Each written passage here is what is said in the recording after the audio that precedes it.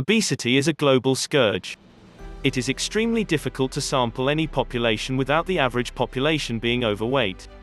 Just look out the window and you'll notice this instantly. Better still, go to the nearest healthcare center and you'd find weight-related issues contributing to over 50% of the ailments. But why is obesity pandemic? Obesity is generally triggered by the human body's need for food and drink. Food generally is what sustains humans. Most foods are sweetened to make them edible.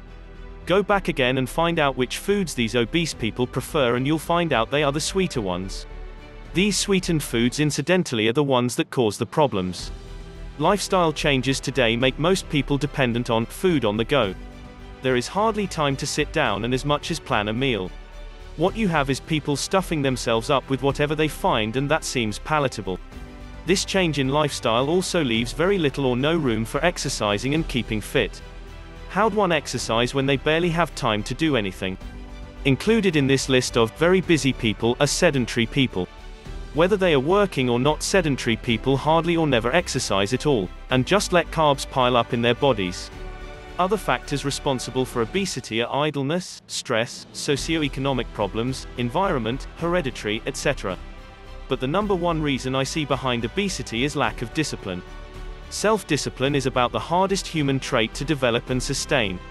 Check within yourself and you'd find this to be true.